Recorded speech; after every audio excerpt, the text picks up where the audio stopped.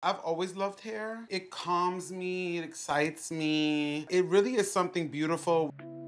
I'm a creative person. Like 9 to 5 does not work for me. So yeah, that's why it's really special for me to be a hairstylist. Like hair is my life, and getting to do that on a daily basis is really beautiful.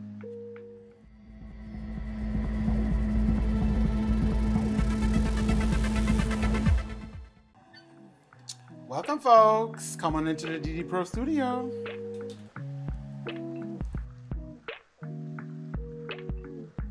I've always knew I was different. I could never put like really a name on it, but I definitely knew I was not cookie cutter, normal person.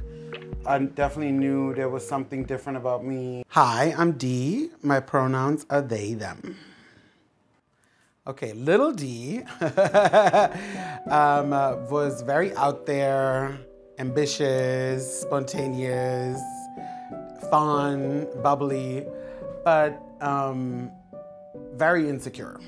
I was born in the south of Italy. I grew up with my family in a really small town in Germany, in Bavaria. So like growing up, of course, there was challenging times simply because my parents disagreed with a lot of things that I wanted to do because they just didn't see it for an Italian man. Like even when I was like 5,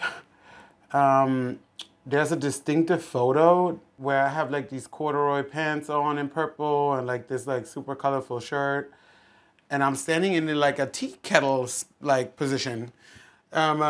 And I was super young, and my mom kind of like beat me for it because she was like, why are you in this picture like this? But you know, see, I've always got chastised for being feminine.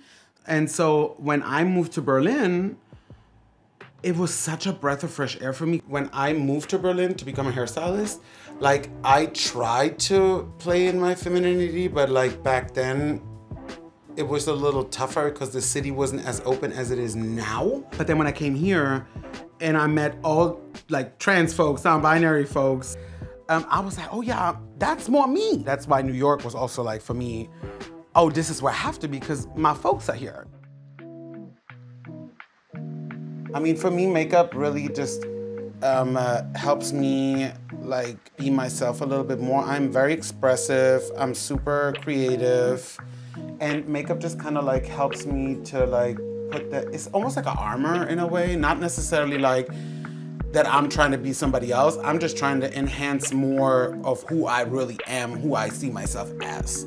I think makeup for that can be extremely like powerful. When I have my beat on, it's kind of like, I don't know how to explain it. It's almost like a barrier in between of my vulnerability to other people, especially to people that I don't know. But then when I came out as non-binary, like that was a whole process within itself too, because I was trying to please people.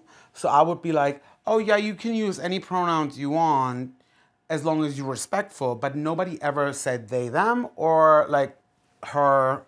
They would always use he. And for me, I'm not a man, like at all.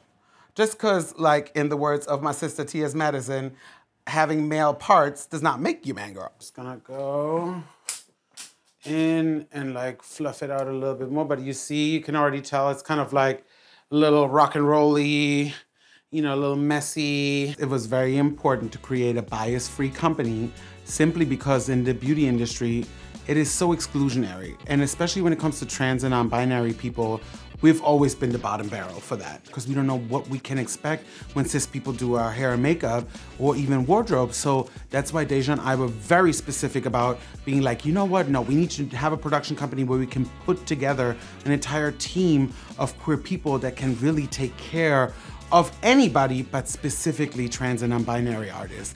My desire for the next generation of queer youth is to live like you want to not be apologetic for nothing. Just do you, be you, and shine. Because when you live truly like you are for yourself, you're literally, the universe opens the pathway for whatever you want to do. Be you. That's really what, that's one of my hashtags. Be who you are, no matter what. My name is Dee Trannybear, and I am a free spirit artivist.